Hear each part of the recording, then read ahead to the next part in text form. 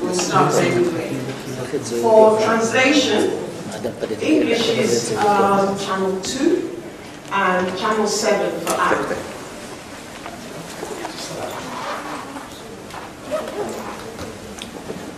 So we welcome everybody here this afternoon to this side event entitled Obstacles to Implementing Counterterrorism Measures in Yemen.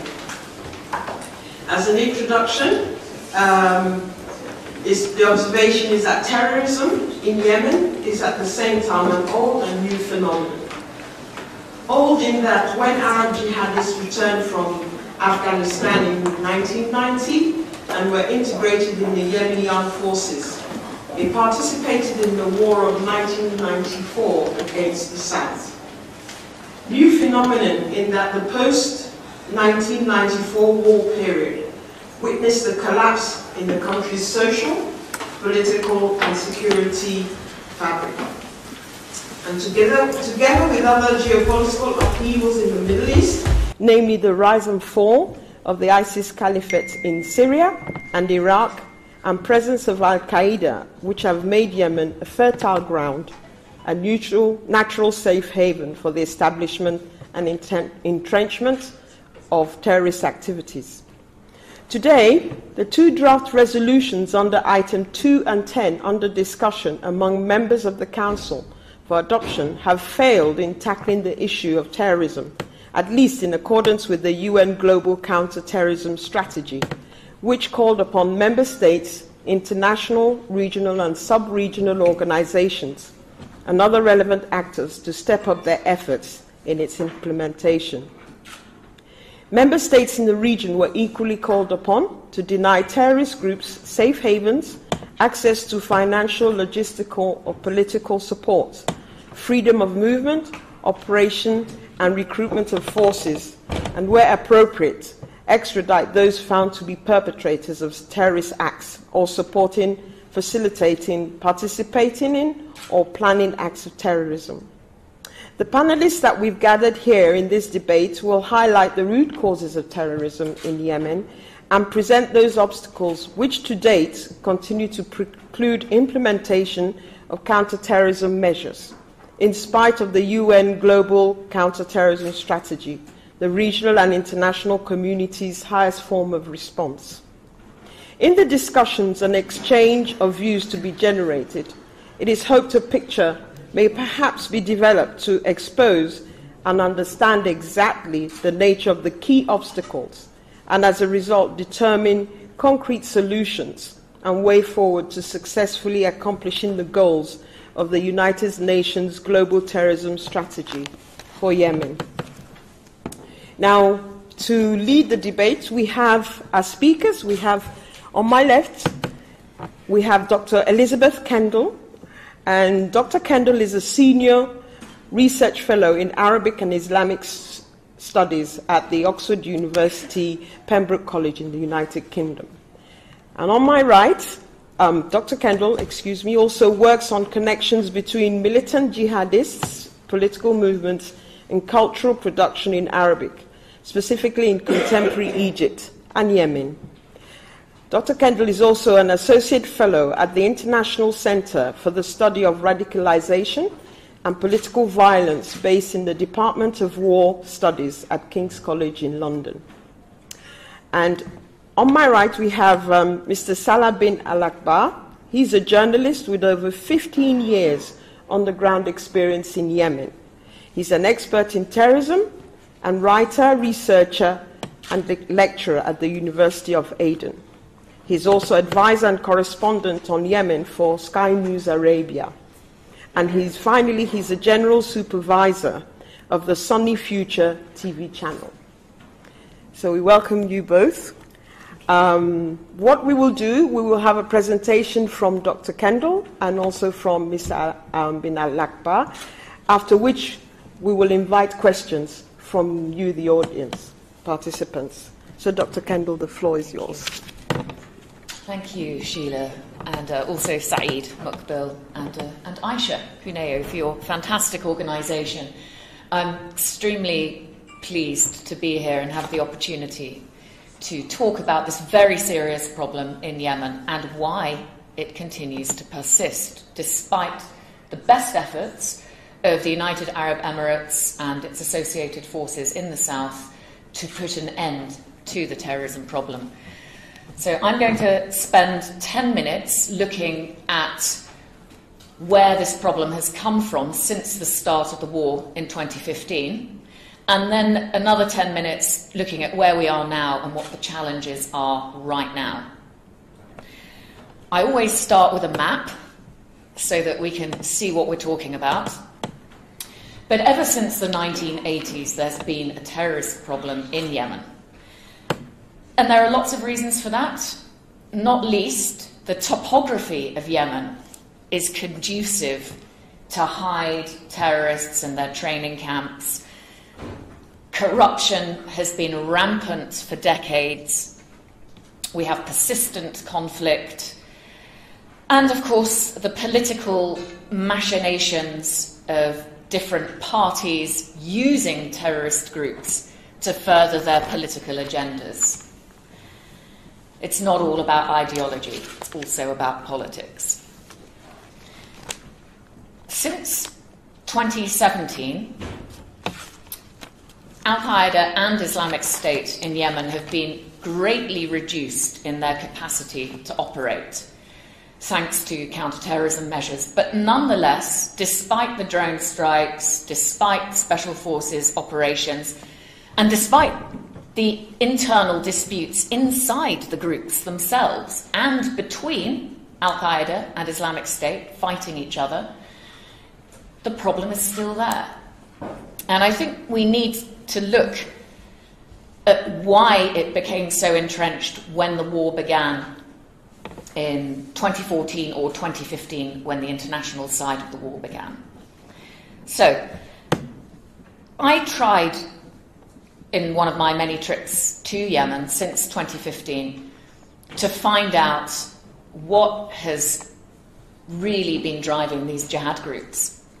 And I think it's helpful to look at some survey work I did prior to the war, when I decided to go and ask what motivates communities in the east of Yemen, which was where Al-Qaeda really managed to entrench. If you just look at the map for 1 second, the shaded areas, the stripy bits on the map, show the area that Al-Qaeda in the Arabian Peninsula had influence. Didn't exactly run a state in all of that area, but it had influence.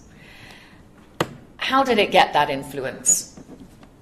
Well, we tend to ask the wrong question in the West. We are always asking the question, how are people radicalized? The question we should be asking is a different one. We should be asking, why are populations tolerating Al-Qaeda? And if you think about Yemen, you can't terrorize Yemenis into submission. Pretty much everyone in the eastern areas has a gun, and they're quite used to fighting and to dying. So you can't terrorize populations into submission. There must be something else going on.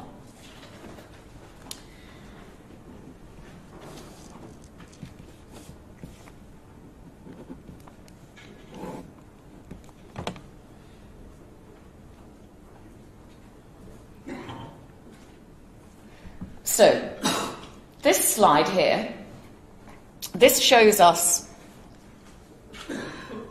the extraordinary links now between organised crime and terrorism, which are rampant since this war began. And this is because different political groups have been getting into bed with Al-Qaeda to utilise them for their political agendas. When I said that there must be something else driving the jihad, well, part of it is money. Part of it is control of these smuggling routes. These are in the east of Yemen. The weapons get dropped not only to Al-Qaeda, who helps run the networks, but also to the Houthis. So it's business. It's business, not ideology. But one other element, let me just check to see if I've got a slide that shows this. Okay, we don't have one here. One other element is that when I asked populations in the East, what is it that you actually want for your future? Only 21% answered that they wanted an imam to intervene. They wanted their religious leaders to intervene in all areas of life. Just 21%. So there's no appetite for religious rule.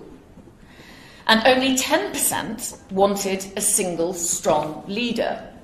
So there must have been something else going on. And when I analysed Al-Qaeda's Twitter feed, its governance Twitter feed, during the time it was in power in Mukalla in 2015 to 2016, I found an amazing result. 56% of all of its tweets were about community development projects. What that tells us is that Al-Qaeda was trying to get on side with local communities by stepping in where corrupt governments were failing. The government was failing to address community needs. They needed security, they needed hospitals, schools, education, and Al-Qaeda was trying to help communities achieve that and therefore win toleration and support. When I went to interview leaders in Mukalla, community leaders, in late 2015, at the height of the Al-Qaeda state, they talked to me about how awful life was under Al-Qaeda rule. It was personally restrictive, they didn't like it, and the conversation went on long into the night. I suggested that we should continue our conversation the next day and talk about it in more detail. And they said, "Oh no, Doctora, we can't do that because we have a meeting with Al-Qaeda tomorrow." And I thought, wow, that's quite a contradiction. Why is that? You've just been moaning to me about Al-Qaeda. You've been complaining for the last 3 hours, and now you're telling me you're meeting them. And they said, well, yes, actually, I have a water problem in my village, and Al-Qaeda's going to sort it out. The other one had a land problem in his family. Oh, they're going to help me figure it out after years of neglect by the government. And the third one owned a cement factory.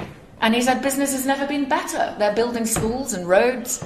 So this shows you the very interesting balance. When we in the West look at our news feeds, our newspapers, and we listen to security organizations and think tanks, they always focus in on Al-Qaeda chopped off someone's hand, or Al-Qaeda stoned someone to death for adultery. And we imagine that that's all they're doing. And so our response to them is calibrated as though it's to counter an organization that is only violent. But there's so much more. And if we miss what's driving the toleration for these groups, the local concerns, the local grievances, the marginalization, the neglect, the corruption in government, if we miss all of that, then we're never going to counter them successfully. So this cannot be countered just by violence. It needs good organization, transparent politics, and uncorrupt politicians and leaders. This is the long-term way to counter Al-Qaeda. Notice that whenever Al-Qaeda did do one of the hudud punishments of Islamic law, like chopping off someone's hand for theft or stoning someone to death for sorcery or adultery, they made it look like they were a state. Very different from Daesh. Al-Qaeda always had a cordoned off, big arena. You were not allowed to take close-up photographs. And they always had an ambulance or a police car in the frame. And what that meant is it looked like a state. It looked like it was in control. It looked like they were the good guys, as opposed to Daesh, who were the thugs and the the gangs and the people who corrupted Islam. Al-Qaeda was showing we can do security, the government can't. Only 3% of Al-Qaeda's tweets were about the hudud punishments, the corporal punishments of Islamic law. Just 3%.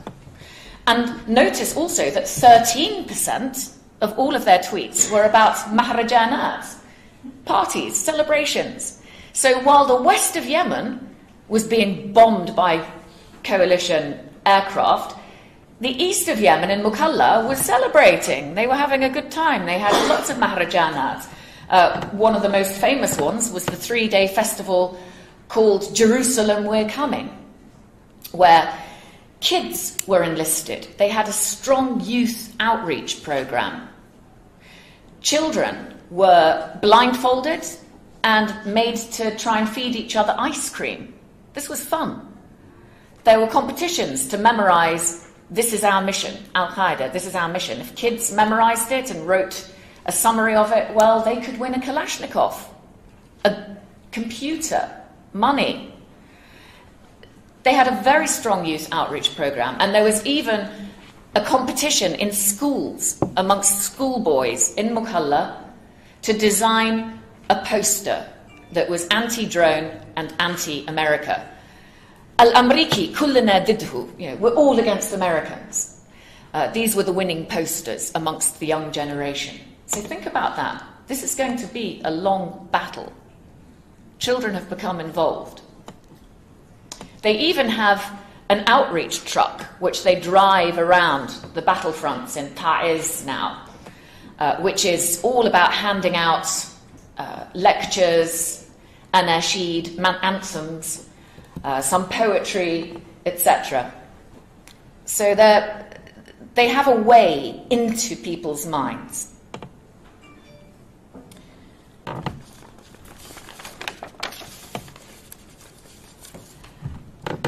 One of the things that's also missed is the way in which Al-Qaeda communicated. It wasn't just violence. There was the thing that I study most, which is poetry. About 1 in 5 pages of Al-Qaeda's main magazine contained poetry. This is over a 4-year period. Now, the poetry isn't just there as a space filler, and I'm sure some of you will be thinking, why is this woman talking about poetry now? But it's because it's a great example of how Al-Qaeda tunes in to local traditions and local cultures and then uses them to spread its ideology, especially in the east of Yemen, where illiteracy rates are high, in desert areas where there's very little internet. And it's just something that people do every day in their lives. Meanwhile, counterterrorism measures, and my country is one of those at the forefront of this, we do leaflet drops where we tell people, don't do this, do this. This is not the way to address local populations and get them on side. It needs to be much more subtle and much more in tune with existing cultural traditions. Now, what about what's happening right now? Okay, the United Arab Emirates and its related southern forces and its assistance from Western special forces did a very good job of stopping the Al-Qaeda state, its Imara, which was run out of Mukalla in April 2016.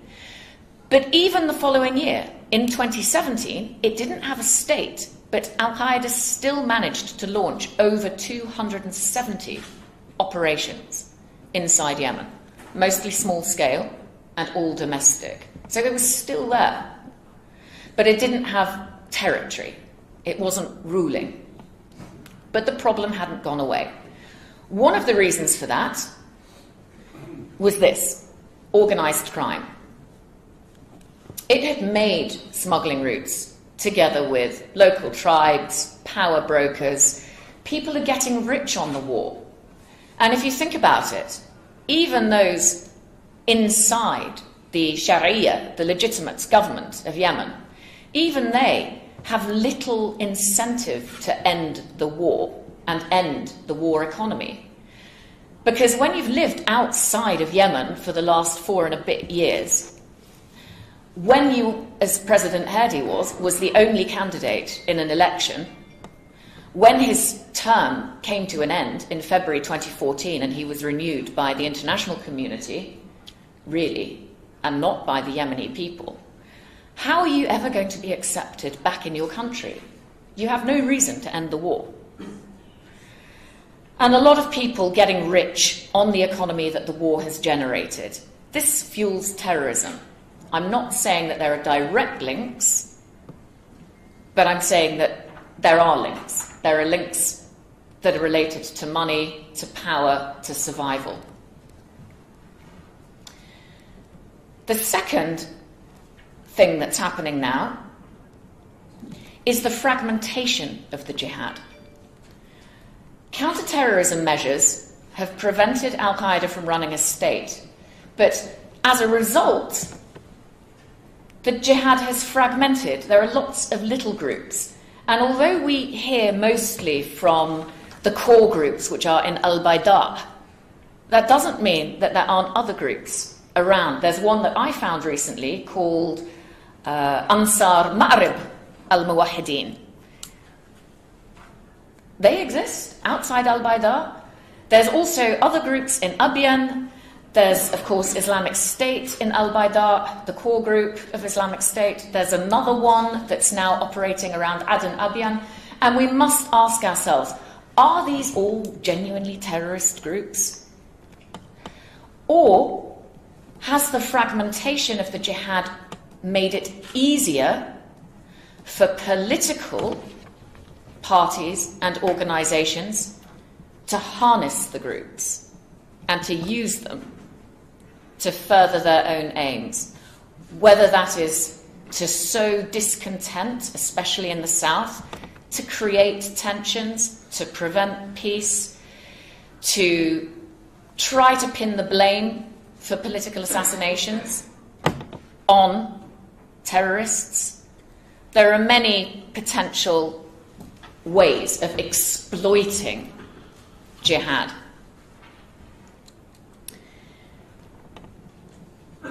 So I undertook several interviews inside different military checkpoints in the east of Yemen alongside the smuggling routes that were used. And I learned a lot about how the political groups and the terrorist groups were collaborating together. Probably too much detail for a presentation like this, and I'm conscious of time, but I want people to bear that in mind. The face value of what terrorists are doing are not always what they look. One example of that would be when the Southern Transition Council asserted its authority in the south of Yemen in August this year. Suddenly, we saw a dramatic increase in the number of terrorist attacks around Aden Abyan. We had not seen any attacks from Islamic State in Aden Abyan since March 2018. So about 18 months we'd had nothing. And then suddenly, here they were again. Likewise with al-Qaeda, we've had a few attacks in Aden Abyan, but not many at all, mostly in al-Bayda. Suddenly, in August, we see the number shoot up around Aden Abyan.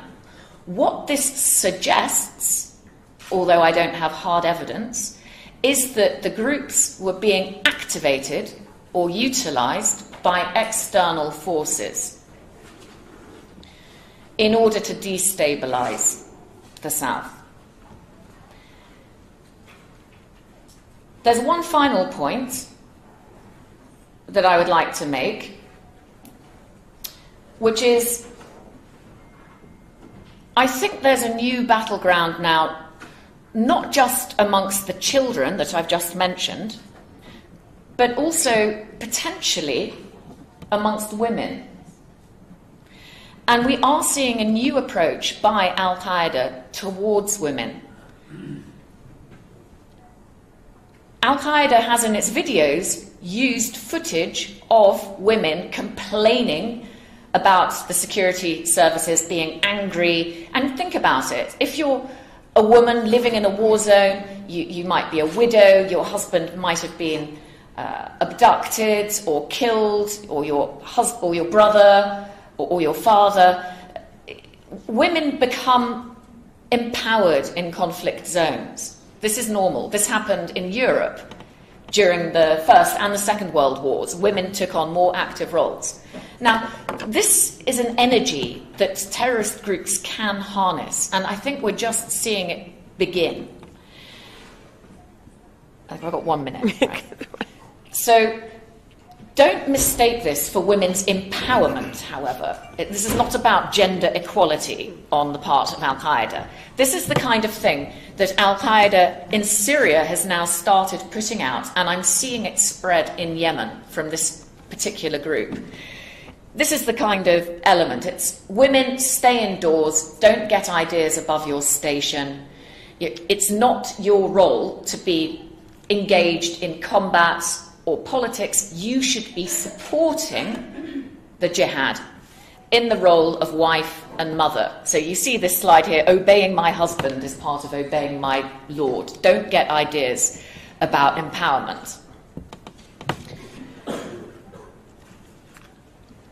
And there's a new group that has come out of Syria. The bit I'm most interested in is the literature that comes out of it. And here we have what you might call jihadist chick lit, women's literature for the wives and daughters and sisters of the mujahideen. And, you know, these are the kinds of things, coming-of-age stories. So the first one on the left, you know, I fell in love with a mujahid. And they're role models, how you can support the jihad. This is just beginning to take off in Yemen. We need to be alert to it. This is one of the magazines that they've produced, Baytuki, Your Home. And there's a problem page for women. You know, what do I do if my husband takes a second, third, fourth wife? My husband's a mujahid, he's always busy fighting, I never see him. And the answers will always be, well, don't complain, you must support him. That's very male-oriented. One of the projects that I've been helping with in the east of Yemen is to launch, on the right here, you see a woman's magazine, Sawt al-Mar'a al-Mahriya. And this is a way of, also in a very conservative way, engaging women and harnessing their energies and trying to give them a voice, but a voice that works in a positive way. And so I realise I need to end now, but I'd like to end with two things. First, it's so important that our responses to terrorism, our counter-terrorist measures must be local. They have to engage at a local level and build on what communities are already doing and magnify that. We cannot go in from the outside saying, right, you need to do this and you need to do that, with massive projects, with huge funding. That just breeds corruption and it looks foreign. But of course, big organisations like the UN don't like that, because it's lots of bitty little projects and they like to put it under a huge umbrella. I just don't think that works very well on the ground. And the second thing is, all the key ingredients for terrorism to persist are still there in Yemen. We might not see the groups quite so visibly now. They've gone underground and they've put an internet and mobile ban on themselves because they've been droned so much. But they're still there. We have a fragmenting state. We have growing sectarianism, foreign proxies, over 2 million children out of school, 10 million people practically starving. And we also have a looming water crisis in Yemen. All the ingredients are there. And I think the most dangerous time could be if we have a peace deal. Because a peace deal will actually leave so many parts of the population disappointed, disillusioned. They'll feel excluded, left out, unrepresented. That I think that that could be the time that Al-Qaeda, and to a lesser extent Islamic State, latch on to those local concerns again and resurge. So the message is don't relax. Thank you. Thank you indeed very much, Dr. Kendall. We'll quickly move over to Mr. Salah bin Akbar for his presentation. Thank you very much. شكرا جزيلا. صراحة معلومات مبهرة جدا، يعني أبهرتينا بالمعلومات، والمعلومات التي قدمتها الدكتورة صراحة مبهرة وناتجة عن بحث دقيق. أنا أحييه على هذه المعلومات. طبعا أنا سأتحدث هنا باعتباري شاهدا على الفترة والمرحلة التي تحدثت عنها الدكتورة، مرحلة تنامي الإرهاب واستخدام الإرهاب والترامي وتوليد وتفريق الحروب والفساد في اليمن. من وجهة نظري أن الإرهاب في اليمن استدعي أو بدأ من خلال بعض الشخصيات التي ارتبطت بشكل مباشر بجماعة الإخوان المسلمين، خاصة في مصر، يعني في الستينيات والسبعينيات في القرن الماضي. نتحدث عن شخصيات أمثال عبد المجيد الزنداني، أمثال اليزومي، أمثال شخصيات معروفة كثيرة، من ضمنها الآن مرشدين لجماعة الإخوان المسلمين في اليمن. قبل إنشاء حزب الإصلاح اليمني. هؤلاء عادوا من مصر، حتى أن مثلا عبد المجيد الزنداني قطع دراسته في الصيدلة، في كلية الصيدلة في جامعة القاهرة، ليعود بشكل مستعجل لليمن لتأسيس نواة الإخوان المسلمين. هذه المسألة ساعد عليها أيضا الحرب التي حصلت في أفغانستان والاجتياح السوفيتي لأفغانستان مع بداية أو مع نهاية السبعينيات، حيث كانت هذه بيئة خصبة للجماعات الإرهابية مكنت هؤلاء الدعاة أمثال عبد المجيد الزنداني وكثيرين إلى جانبه، لكن أنا أذكر الاسم الأبرز، من تجنيد الكثيرين. نتحدث عن الآلاف ذهبوا بهم إلى أفغانستان للمشاركة في الحرب وضد السوفيات. بعد ذلك عندما انتهت الحرب هناك، وجدت هذه المجاميع أو وجدت نفسها مجاميع كبيرة مسلحة مؤدلجة بشكل خطير جدا، تريد أن تجاهد في أي مكان آخر. بدأ توجيه هذه الجماعات إلى اليمن الجنوبي. سمعنا تسجيل فيديو لأسامة بن لادن شخصيا يتحدث عن هذا الأمر، بأنه كان مشروعهم بعد تحرير أفغانستان، ما سموه تحرير أفغانستان، التوجه إلى اليمن الجنوبي لتحريره من الشيوعيين كما قال. بدأ بعد ذلك نقل مجموعات كبيرة من هذه الجماعات الإرهابية إلى اليمن.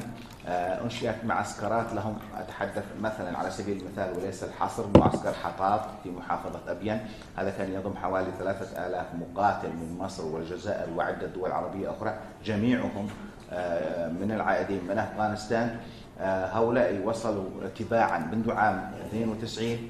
أيضا استخدم هؤلاء من اليمنيين بشكل خاص في تنفيذ اغتيالات طالت 151 كادر جنوبي من كوادر الحزب الاشتراكي اليمني على اعتبار أنهم كفار شيوعيون. طبعا النظام آنذاك في صنعاء دعم هذه الجماعات الإرهابية وكان المخطط والممول لهذه عمليات الاغتيالات، تمهيدا لما حصل بعد ذلك عندما فشلت الوحدة في 1994. وشاركت الجماعات الإرهابية ب8,000 مقاتل كانوا رأس الحربة في اجتياح الجنوب والتمركز فيه بعد ذلك، حتى أنه النظام نفسه واجه مشكلة مع هؤلاء. وأذكر هنا حادثة معينة مباشرة بعد أشهر من حرب 94. حاول حزب الإصلاح توظيف العديد من هؤلاء من المقاتلين العرب في سلك التربية والتعليم، وهذه النقطة شكلت تحول. حزب الإصلاح بموجب تقاسم المنتصرين على الجنوب للسلطة كان صاحب حقيبة عدة حقائب بينها وزارة التربية والتعليم، استغلها بشكل كبير جدا في تنمية الإرهاب. وأنا كنت في الثانوية العامة جاءنا شخص يدعى أبو عبد الرحمن الجزائري، شخص مشهور جزائري من المجاهدين العرب، كان يحاضرنا في المدرسة وكان يدرسنا في المدرسة، وسمعنا منه أن من لم يصلي يقتل فورا، وسمعنا منه بداية طبعا الجنوب لم يكن في فكر متطرف بهذا الشكل. كنا نسمع من هذا الشخص كان تخرج له المدرسة بشكل كامل، كل المدارس يخرج الطلاب جميعا وأنا منهم للاستماع لهذا الشخص المتطرف جدا. بعد أشهر صدرت أوامر يعني طلب دولي لتسليم هذا الشخص وعدة أشخاص آخرين للولايات المتحدة. حصلت حرب في الضالع آنذاك استمرت يومين، قتل فيها 18 جندي لأنه رفض الخروج، وكانت حرب طاحنة استمرت يومين وقتل فيها أيضا مدنيون. هذا الشخص كان يعمل في وزارة التربية والتعليم ويقيم في مقر الأمن السياسي الذي يدير حزب الإصلاح آنذاك بعد الحرب، وكان يأتي إلى المدارس برفقة قيادات حزب الإصلاح في المديرية. هذا مثال واحد على هذا الشخص. استغلال حزب الإصلاح للإرهابيين استمر بشكل كبير جدا حتى أقصي من السلطة بسبب خلافات مع حزب المؤتمر. لكن هنا نشأت النواة للإرهاب. شهدنا بعد ذلك مجموعة من المجاهدين الذين شاركوا في 94 أو من يسمون أنفسهم بالمجاهدين يقومون باغتيال 6 من السياح الأجانب بينهم إسبان وبريطانيين وأمريكيين في محافظة أبين، على رأسهم كان المحضار الذي أعدم بعد ذلك في عام 1999 أو قيل أنه أعدم. هؤلاء جميعا كانوا من المشاركين في حرب 94، من جلبوا من أفغانستان للمشاركة في حرب 94. طبعا لدينا قوائم ولدينا لقاءات صحفية مع هؤلاء من المصريين ومن جنسيات أخرى.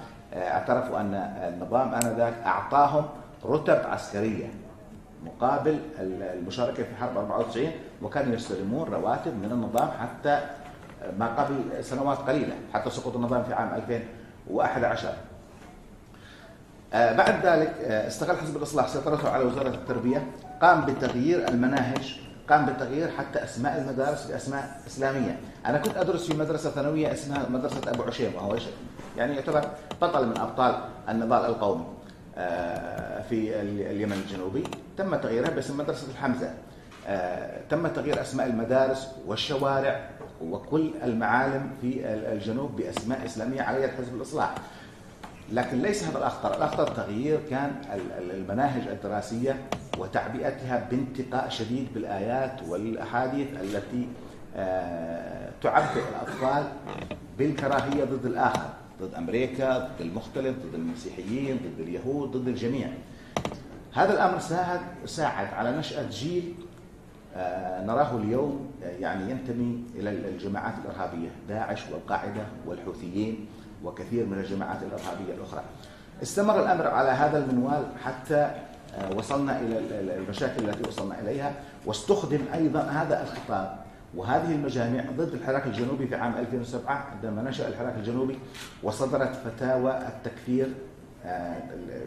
هناك نقطة لا أذكرها، كان هناك فتوى رسمية من حزب الإصلاح في عام 1994 وهي مسجلة في التلفزيون الرسمي أو في الإذاعة الرسمية في صنعاء أنه يجوز، وهذه على لسان عبد الوهاب الديلمي أحد منظري الفكر الإخواني في اليمن وأحد قادة حزب الإصلاح، قال أنه يجوز قتل الجنوبيين جميعا من أجل الوحدة ومن أجل ألا تسقط راية الإسلام. يعني اعتبر عدم قتل الجنوبيين إسقاط لراية الإسلام وأباح دماء الجنوبيين. في عام 2007 تجددت هذه الأمور، وكان الجنود يقتلون الناس في الشوارع في المظاهرات مسلحين بهذه الفتوى. هو يعتقد أنه يقتل هؤلاء الجنوبيين لأنهم كفار مشركين بسبب فتوى لم تبطلها حتى قيادات حزب الإصلاح. حتى اليوم شهدنا قبل أيام بل قبل أسبوع تقريبا فتوى مماثلة مما يسمى بعلماء اليمن، نفس الأشخاص نفس الوجوه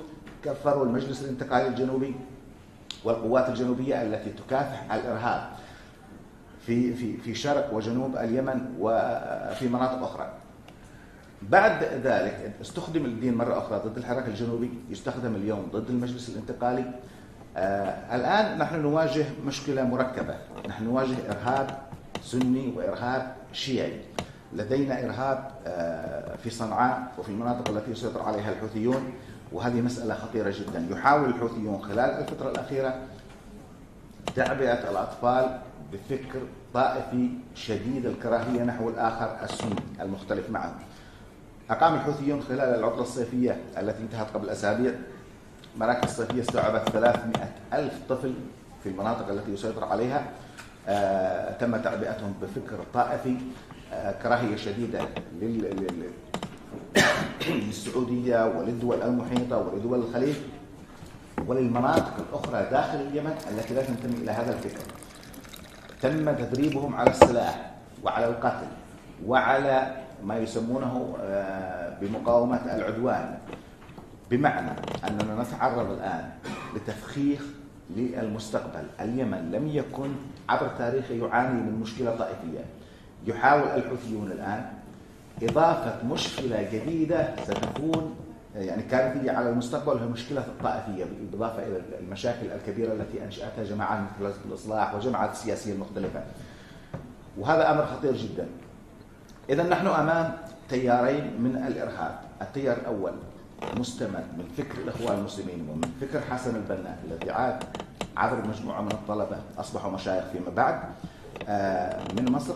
أيضا نحن أمام فكر إرهابي آخر بدأ يجتاح كثير من المناطق، فكر مرتبط بثورة الخميني، ما يسمى في إيران بالثورة الإسلامية.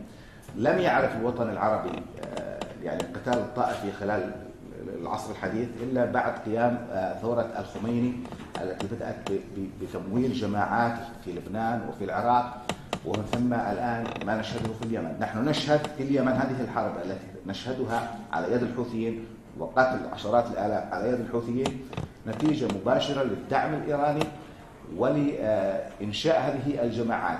هذه الجماعة الحوثية عبارة عن مجموعة تدربوا في إيران منذ بداية الثمانينات وعادوا لشأن هذه الحرب التي نشهدها. إذن الفكر الإرهابي جاء من طريقين مختلفين، كلاهما الآن يهددان المجتمع اليمني ويهددان المنطقة والعالم. نحن أمام تعبئة من طرفين، من قبل الإخوان المسلمين في طرف ومن قبل الحوثيين في الطرف الآخر، وهذه التعبئة الإرهابية تطال حتى الأطفال والنساء كما ذكرت الدكتورة. الآن في سمعتم ربما عن المشاكل الأحداث الأخيرة التي حصلت في عدن وأبين ومناطق أخرى.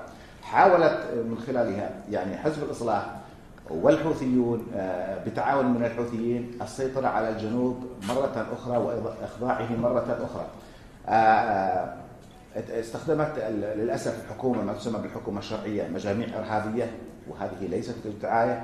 أنا يمكنني أن أذكر أسماء هنا، يمكن أن تدخلوا على مواقع الإنترنت وتجدوها مطلوبة حتى لجهات دولية. أذكر على سبيل المثال الخضر جديف. الخضر جديف هذا الرجل الأول في وزارة الداخلية اليمنية، هو قائد حراسة وزير الداخلية ومساعده الأول والمتحكم بالوزارة. هذا الرجل مطلوب منذ عام 2008 حتى للأمن في اليمن وللدول الخارجية، باعتباره كان قائدا لجماعة القاعدة في أبين في فترة ما. واعترفت وزارة الداخلية في رد على بعض الصحفيين واتهمتني أنا شخصيا بأني أثرت هذا الموضوع، وقالت، ويمكنكم أن تدخلوا على موقع وزارة الداخلية لا زال موجود هذا الرد، قالت أن هذا الشخص كان كادرا في الجماعات الجهادية. يعني وزارة الداخلية تصف الجماعات الإرهابية والجماعات الجهادية، وهذا عند معظم الناس في مستوى التعليم المعروف يعتبر مدح ربما لهذه الجماعات. قالت أن هذا كان كادر، ولاحظوا المصطلحات التي استخدمها في الجماعات الجهادية، لكنه تركها عام 2008 وأصبح مواطنا وقياديا كبيرا في وزارة الداخلية. هذا اعتراف رسمي من وزارة الداخلية اليمنية باستخدام هذه المجاميع. ومع أن هذا الشخص عندما قالت أنه ترك الجماعات الإرهابية في 2008 قاد هجوما للإرهابيين عام 2012 على مديرية لودر في أبين، قتل على إثره أكثر من 300 مواطن مدني. وقامت بالمناسبة على إثر ذلك حرب شعبية قادها أبناء أبين وأبناء لودر على وجه الخصوص. يعني أنا أعتبرها أول حرب شعبية غير ممولة من أي طرف ضد الإرهاب يعني على مر التاريخ. ونشأت اللجان الشعبية بعد ذلك التي قاومت الإرهاب. نأتي إلى مرحلة معينة في عام 2015 إذا كان يسمح الوقت.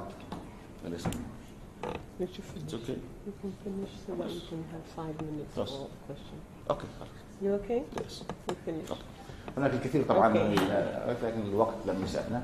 شكرا لاستماعكم. Okay, well, I'll just turn over question time to people. Bearing in mind we have 10 minutes, so we'll take a couple of questions, a number of questions, and I'll leave it open to the speakers.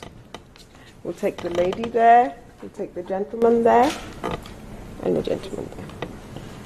Thank you very much for all of you. It's very important English today because it's related to terrorism. On terrorism, I will talk in Arabic because it's easier for me to express the situation in Yemen. في الواقع هذه من أهم المحاورات. الإرهاب يضرب أطنابه في كل مكان في اليمن. يوجد في اليمن الآن مجاميع كثيرة جدا لها علاقة بالإرهاب، والعلاقة مباشرة. حتى للأسف الشديد الحكومة الشرعية في مالك التي تعتقل حافظ مطير وتم تعذيبه الإخوان المسلمين والهاشميين الذين في مأرب اعتدوا وضربوا حافظ مطير الذي كان معهم لأنه تكلم في الفيسبوك وفي تويتر فقط لا غير. أنا أؤكد إن الإرهاب موجود في مفاصل الشرعية وليس بعيدا عن الشرعية. فقد ضرب حافظ مطير ضربا مبرحا إلى درجة أنه صدرت أوامر بإخراجه ولا يستطيع إخراجه لأنه ضرب ضربا شديدا.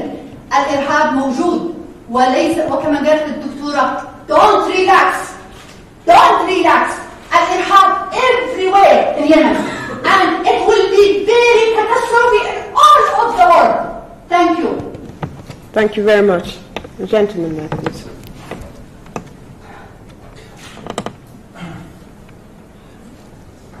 محمد عبد النعيم من مصر. طبعا إذا كنا بنتكلم عن الإرهاب في الجلسة المهمة دي مش هيكفينا ساعات ولا يكفينا أيام ولا يكفينا سنوات، لأن أعتقد أن الدول العربية كلها تعاني الآن من الإرهاب. يعني أنا كنت أظن أن هناك في رصد أكثر ووضوح أكثر من المحاضرين على الأعداد التي قتلت من الجنود والأعداد التي قتلت من الشرطة والأعداد التي تقتل يوما بعد يوم ولا يتحرك العالم والجميع يقف ساكن، ولكن هناك يعني حدث يمر مرور الكرام، وعندما يحدث حدث لقتل مواطن في أوروبا الدنيا كلها تقوم وتقعد ومفيش أكن يعني الدم العربي أصبح ليس له ثمن وليس له قيمة. الإرهاب عانينا منه في التسعينات على أيدي أيمن الظواهري، وعندنا شواهد على هذا الأمر. عندنا استهداف المسيحيين، عندنا قتل الرئيس محمد أنور السادات، عندنا قتل المحبوب، عندنا مذبحة الأقصر، عندنا تفجيرات في سيناء عام 2004. كل هذا عانينا منه من الإرهاب. عندنا هجمات إرهابية في القاهرة في 2005، عندنا مذابح في نجع حماد، عندنا كنيسة القديسين. كل هذا إرهاب عانت منه مصر يا سادة، ولم يتحرك العالم يعني ويقف العالم كأنه ماء راقد.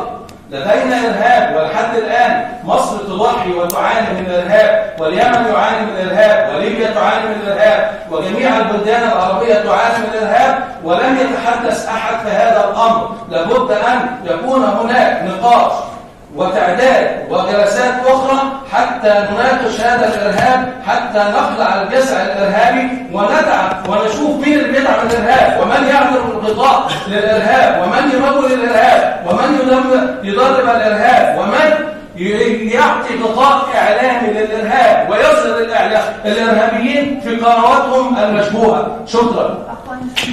Thank you very much. If I can ask the questions, that the questions be very concise, so we can give the chance to the speakers to be able to speak, because we now have 5 minutes left. I take the gentleman, and then I will hand over, if possible, to the speakers at least to round off, and if there's really 1 or 2 minutes left, then we can ask. So please keep it short. Dr. Mohammed Al-Sheikhi and Director of the Arabic Center for Justice in UK. My question to Elizabeth. Thank you very much indeed for your presentation, and you are a very good hero to visit Yemen under the war.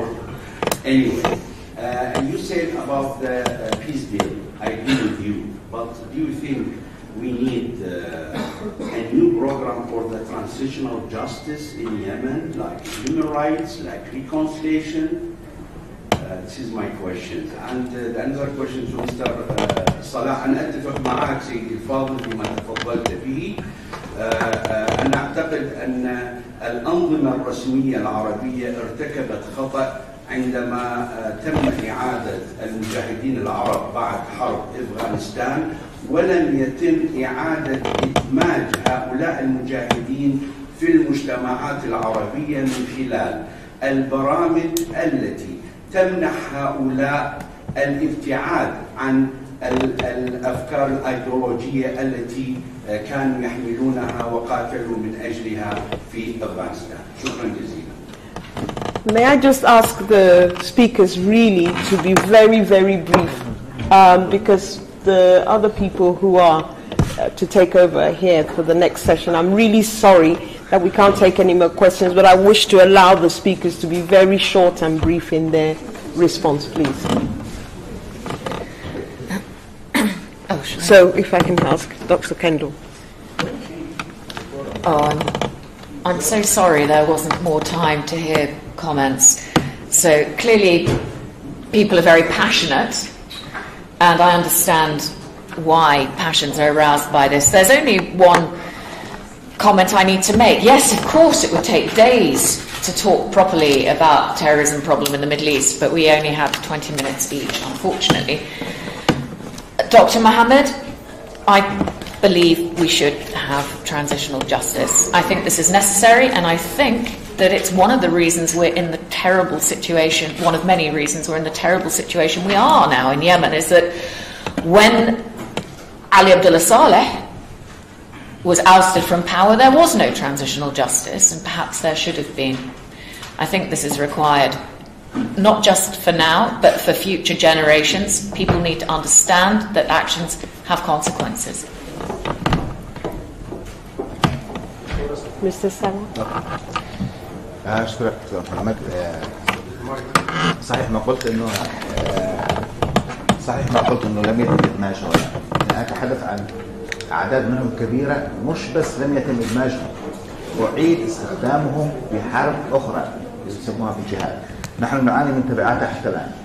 شكرا. So thank you everyone for your participation. Maybe if you may wish to speak outside with our two speakers and extend your comments further. Thank you very much.